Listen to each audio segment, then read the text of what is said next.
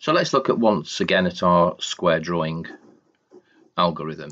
If we run this code, we will see that the square is drawn.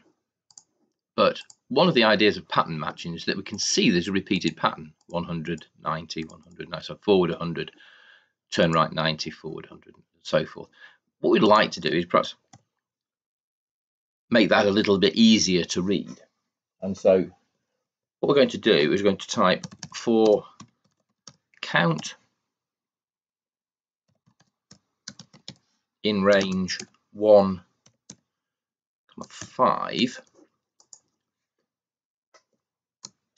colon, notice the colon, very important, and part of Python, and then we move these two in front and take all the rest away, so that we've now got a for statement here, and we've got a counter that runs from 1 to 5, 1, 2, 3, 4, 5, but it will only execute 4 times. So it'll start with 1, then 2, then 3, then 4. When it gets to 5, it stops, so it doesn't actually do the 5th time.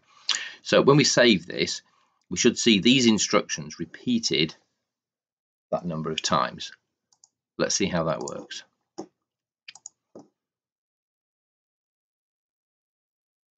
And there you go. The square's been drawn.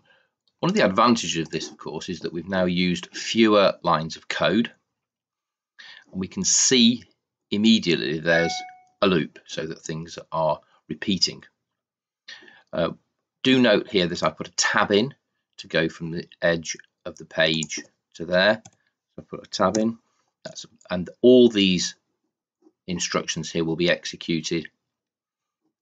And then if I want to do something else after that, I go back to the margin.